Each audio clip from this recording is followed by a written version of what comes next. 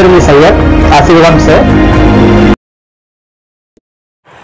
It seems that you've been living two lives. One life, you're Thomas A. Anderson, program writer for a respectable software company. It's the question that drives us, Neo. The other life is lived in computers and go by the hacker alias Neo. It's the question that brought you here. One of these lives has a future one of them does not. You know the question, just as I did. What is the Matrix? You have the look of a man who accepts what he sees because he's expecting to wake up. The Matrix is everywhere. It is all around us. It is the world that has been pulled over your eyes to blind you from the truth. What truth? That you are a slave, Neo.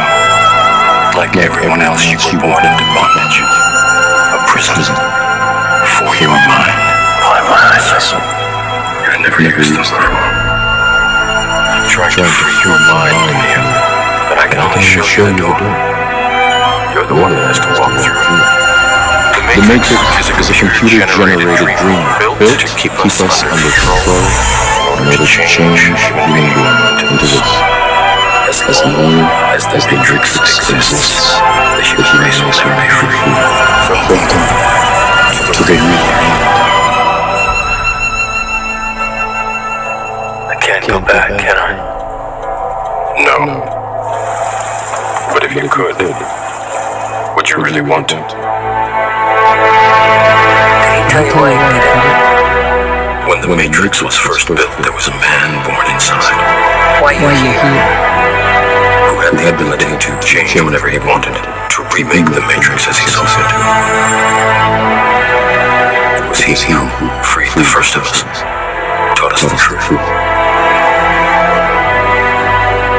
After he died, the Oracle prophesied his return. That his coming would hail the destruction of the Matrix, end the world, bring freedom to our people. That is why there are those of us who spent our entire lives searching the Matrix, looking for him. I did what I did because I believe that's it.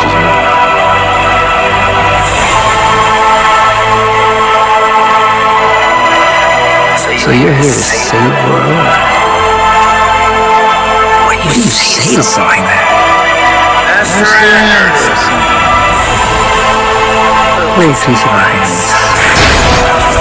You see an agent? You do what we do.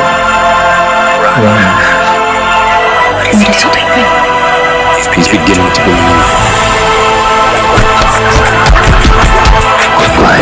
You got the gift, Mr. Anderson, but it looks like you're waiting for something.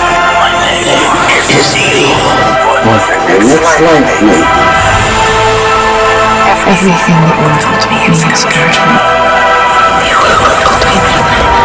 Tell me that one. You can't be dead because that's not you. He's the one. Thank you.